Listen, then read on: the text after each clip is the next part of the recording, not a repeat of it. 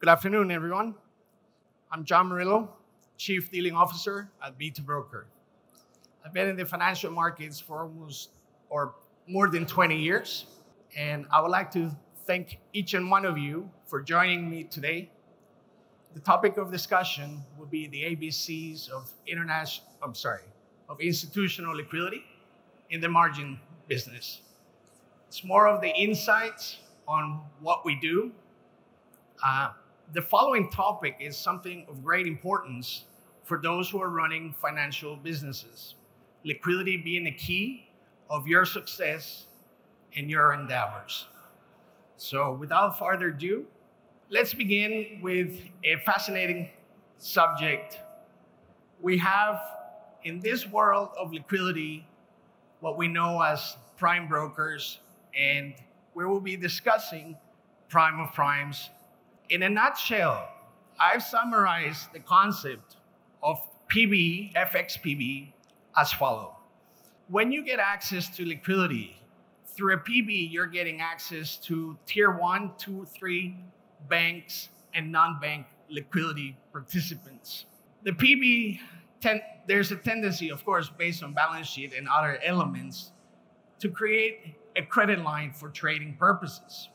When you have a PB, you have the collateral efficiency. What does that mean? Collateral efficiency means you don't need to have 10 relationships where you place collateral. You can consolidate that through your prime broker relationship. In essence, you can do all the settlement of your positions through one single entity. Bearing in mind that the prime broker world is sort of an exclusive elite in which not many institutions get access to, prime of primes have come to the space to facilitate that gap and provide you with extraordinary liquidity conditions, which are just as competitive. The prime of prime is, in simplistic ways, it's a lower entry to market. It's a more flexible credit review due to the nature of their balance sheet that is being passed on to you as a financial institution. When we look at prime of primes, they're less capital intense versus a PB. Just to put it into perspective, in the retail margin business, a prime of prime will start you off at around 1% on a margin requirement basis on an FX pair. When you actually go directly to the PB, you're probably looking at 3% margin requirement. That's a very significant difference when you're carrying substantial positions in the market. Prime of primes have a tendency of being able to bespoke your liquidity provision, which means there are many techniques in which you can accommodate clients' needs. There's a great deal of flexibility versus a prime broker who is an entire different type of business where relationships must be carried on for years before you get some of that customization that is needed. When you have a PB, remember, you have aggregated liquidity. So you have an order book in which you have multiple participants that gives you access to a great deal of depth, mostly I will touch base on this topic later on. And the prime of prime, in a nutshell, is just a lower margin level required. You are outsourcing legal and treasury services through that prime of prime relationship that otherwise, if you had a PB, you will need to take care of. And that becomes capital intense in any operation. I think the diagram here, in a simplistic way, I'll say this. You can visualize the whole structure of this ecosystem. LPs, you get a credit line through your PB. Prime of prime then aggregates that liquidity and distributes that to the end user. I must say that it's important to remember to get a prime broker relationship is probably one of the biggest challenges. It is capital intense, and even if you have the ability to post collateral, it doesn't mean that everyone qualifies. It is a pretty selective type of business that may have access to that PB. Most participants in this space have a tendency to reach to prime of primes to source their liquidity needs. On the next slide, I'm going to touch base here on some of the most important benefits when you deal with an institutional prime of prime liquidity source. Naturally, you're aggregating LPs, which is essentially giving you the ability of obtaining and capturing that spread compression. You have an enhanced order book of depth of the market, which is extremely important when your business is growing because you're mitigating the market impact of large flips from your traders. So when an order goes to market on an aggregated basis, the order will split among multiple LPs. By having that institutional prime of prime, there's the mitigation. There's less market impact. In other words, the term of slippage, as some of you may know, will basically translate into liquidity consumption. This is under real market conditions. One of the key elements when you have an institutional prime of prime is the ability to decrease that counterparty risk. Prime of primes by nature, they are financial institutions with very healthy balance sheets, which gives you the ability to mitigate that credit risk aspect. B2Broker, for example, our business, plays a role in this industry. We have the ability to facilitate single margin accounts in which we act as a prime of prime liquidity source. As you can see from the diagram, it's a very simplistic way to look at how the aggregation, routing, etc. takes place.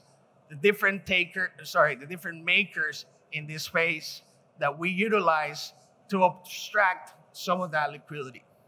I've put together this particular table because I find extremely important to share some of our expertise over the years. When we look at an aggregation model in terms of liquidity, we always got to think about the benefits and disadvantages that brings different types of relationships. You can get access to a single LP, but there are some drawdowns in that instance. The fill rates are not always optimum. You're going to have or likely more rejections than you wish. On the multiple type of liquidity, it comes a small disadvantage, and the aggregated liquidity in one stream obviously doesn't exist. When we look at some other components of aggregated liquidity, you have probably the best and most competitive conditions. One of the key components that I consider always when doing business with anyone is counterparty risk. Back to the previous subject, the prime of prime model works very successful because you essentially get the best of both worlds. You don't have to have a PB to have a prime of prime relationship in place. I believe over the years we acquired a very good understanding in liquidity terms. We're probably the largest crypto CFD wholesale provider in this spectrum. And obviously we can cater to the FX, spot metal, commodities, etc. type of business. This is a very valuable piece of information that I think brings a great deal of advantages through time. And once you look into it, which I hope all of you can just come to our website and have a look at this information, it's a piece of work in terms of value. We are adding value by sharing our years of expertise. Another element that I consider is extremely important in the liquidity space, especially in the institutional world, we always look at elements on what we consider a multi-currency model versus a single currency denomination. We're talking about margin accounts here. As you can see, you can have a multi-currency approach whereby you may denominate your accounts in different types of currencies, whether it's fiat, dollars, euros, fiat, etc., or cryptocurrencies. That is something a lot of our customers have become accustomed to.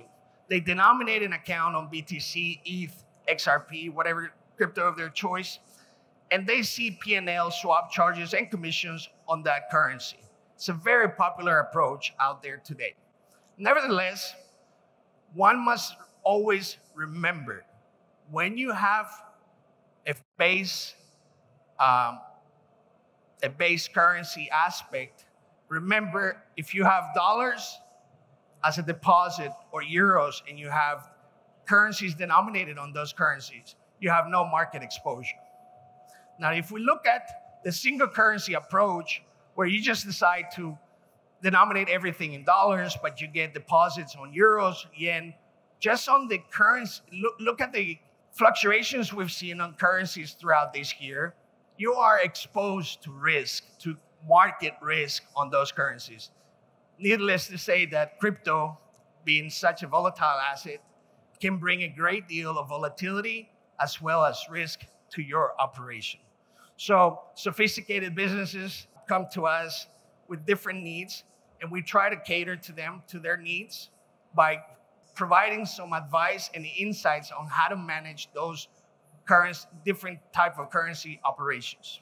So this is a key component in when it comes down to liquidity, because it can have an impact in your business over the long run. Our company, over the years, we have built an architecture for aggregation and distribution, which is robust. We use the likes of 1.0, PrimeXM, Centroid to aggregate and distribute.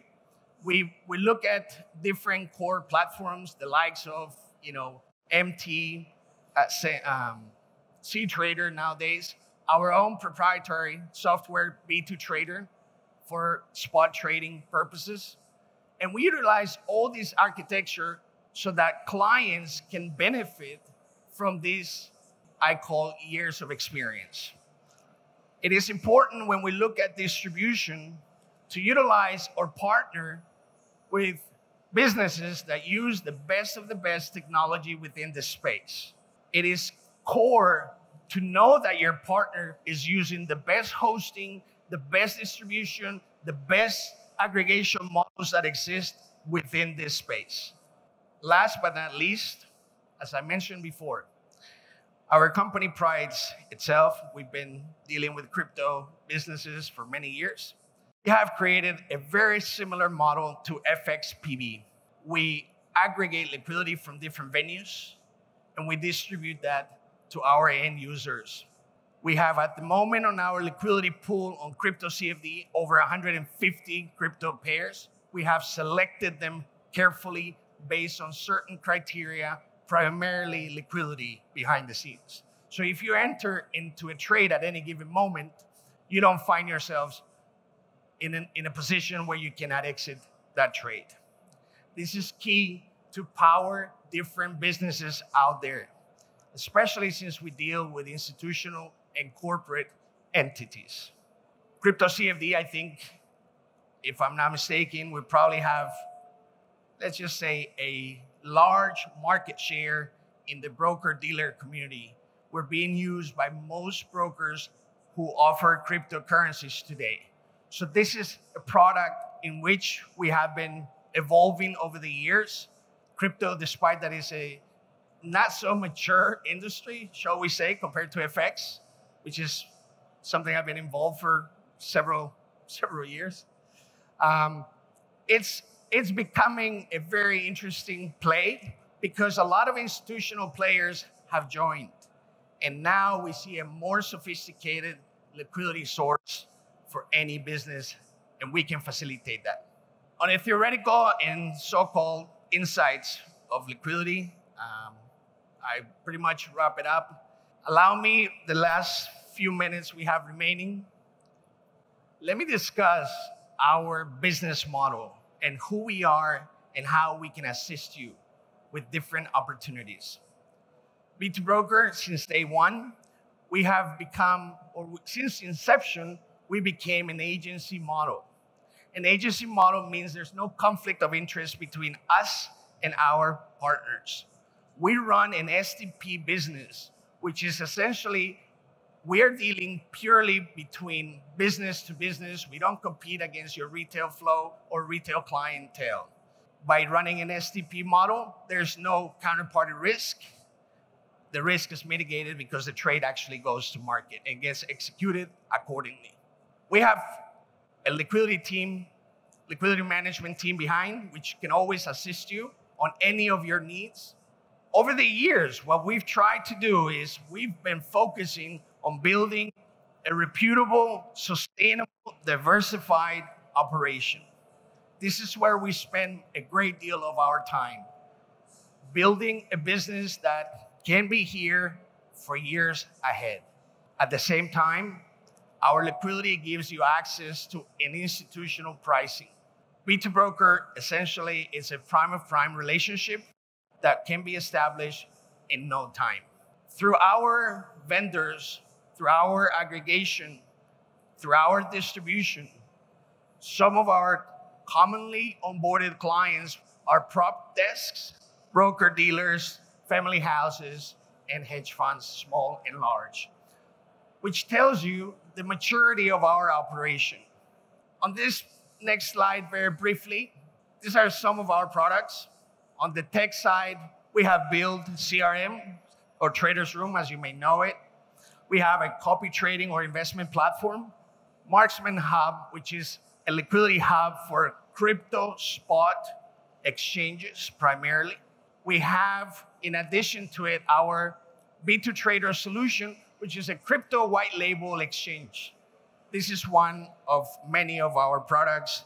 The liquidity part of the business is a multi-asset package, 7 asset classes in one margin account.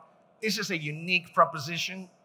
Our team has already 11 offices worldwide. We are over 330 employees to date. I'm based in Dubai, and our headquarters are here.